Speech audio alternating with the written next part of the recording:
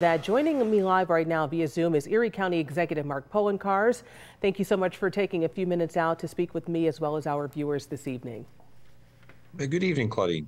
We know that the lake effect can be two drastically different situations at one time. I heard from someone in Hamburg not too long ago, snow was falling 3 to 5 inches an hour. Is that where Erie County crews are concentrating their efforts right now? Yes, it has really hit hard in the central part of the county. When people talk about the south towns, they think, oh, it's Southern Erie County. Well, Southern Erie County is the ski area. They haven't gotten anywhere near the snow that Central Erie County received, which includes Orchard Park, Hamburg, Lackawanna, Lancaster, Alma, the areas that were just talked about. I was there when we were making delivery of an employee back home after working 24 hours.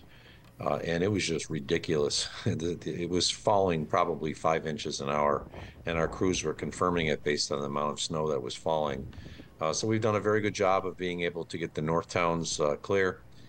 We are focused, of course, on trying to ensure that every community in Erie County is open by 6 a.m. in the morning tomorrow.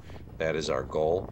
And I feel confident as long as the snow doesn't continue to hammer at 3 to 5 inches an hour, we will.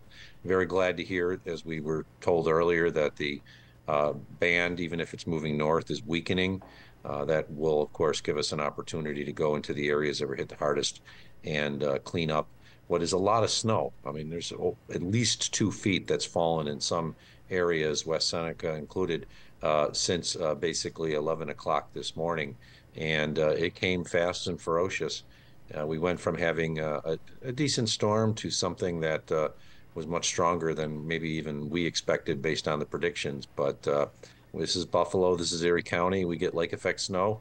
We knew we were probably going to get a bad one, and we did. Yeah, you're right Let's about just that. Of course, hope we can get through it as quickly as possible. right. A lot of concern, as you know, about the Bills game being played in Orchard Park, which has been blasted. How confident are you that the snow will be cleared for people to safely get to the game tomorrow that kicks off at 4:30, although we know they'll be in the lots earlier?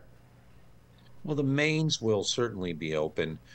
We feel confident about that. We've heard from the town of Orchard Park and the village of Orchard Park. They feel that they've done a pretty good job of picking up and getting the side streets.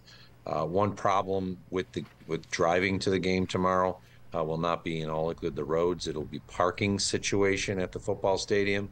We expect the major lots to be open, though maybe a few less parking spots than normal because they got to put the snow somewhere. But also the secondary lots, including a lot of the household lots where people park on lawns, that's going to have 2 to 3 feet of snow on it. And so that means if you're going to the game tomorrow, a carpool. If you were going to meet up a couple people and you were going to each take separate vehicles, go together. So it just eliminates the need to having additional parking spots available that are not going to be there because of the snow totals. Erie County Executive Mark Poloncarz, thank you for joining us for Channel 2 News at 6. And of course, if there are any other updates this evening, you'll let us know, and we will make sure we turn that over to our viewers for them to know as well. Thank you again. You're welcome. Good evening. Take care.